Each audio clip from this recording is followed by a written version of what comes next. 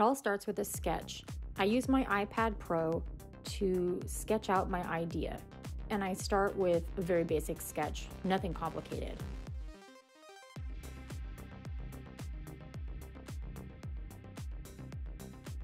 As you can see, things get slowly put together over time. Sometimes the first time you create something, it doesn't turn out quite the way you want it to and the way you visualize it, but that's where you can take time to delete it, start over. I had to change the positioning of one of the characters, Samantha, who's on the left, several times because I just wasn't happy with how it looked.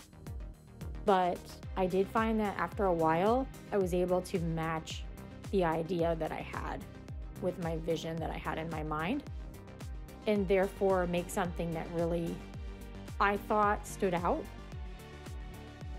and contradicted the character on the right. So to start, I take a pencil and I draw out the letters.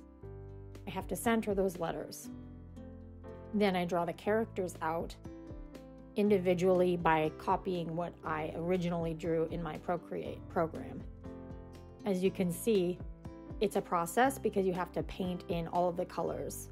I use acrylic paint and just a simple paintbrush, changing the size of the paintbrush per the project. Now you can see I'm rolling it out, and it's turned out so much better than I thought it would. Originally, I thought it was going to be much more difficult. Well, it did take a lot of time. Things just came together over time, so I was very happy with how it turned out.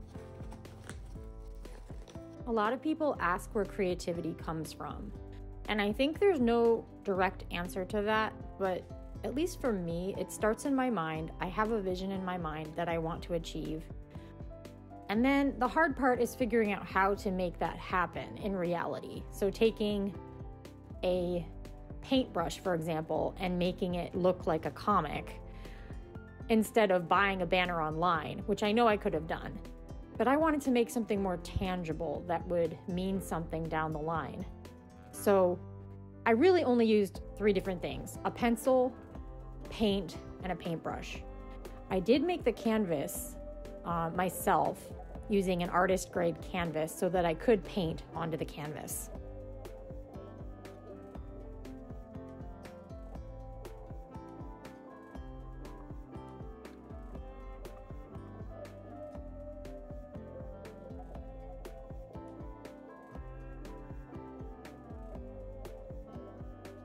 You can see that I stitched those lines, and I did do this with a regular sewing machine, but it was not an easy process, let me tell you, just to get the sewing machine to go straight with such a heavy piece of fabric.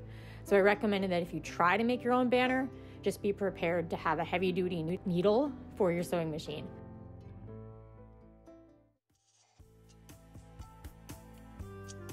I think the thing that I love the most about comics in general and drawing is the ability to take your imagination and expand upon it in a tangible way, to make things stand out, to make things feel more real, even though they're just one-dimensional characters. To me, over time, they've become like friends. They stick together through thick and thin, and they have a place in my heart.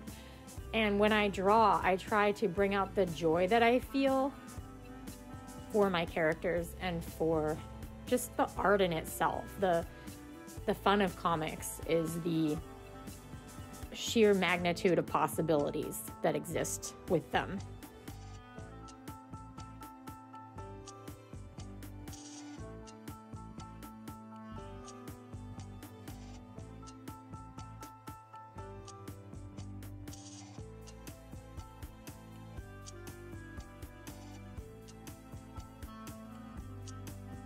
I did create gussets with the canvas to help hold the banner up in the end. And you can see that I had a lot of detail in here. Like, for example, I put a lot of sparkle into the tights. where I put it on top of the main color. I used a lot of color and layered everything so that it would have more dimension. And then I used the white to create some depth, and like a real face would have more than one color. And so I like to take those elements, even to something like the canvas, and put as much effort into it as I would any other piece of art. I also added the whiskers to Jalene's jeans, and I also added some nice coloring to her shirt. And I like the way her spiked hair turned out quite a bit. Overall, I was extremely happy with the way things turned out. That J was extremely difficult to paint. And I also love this hand for some reason. It just makes me happy to look at it.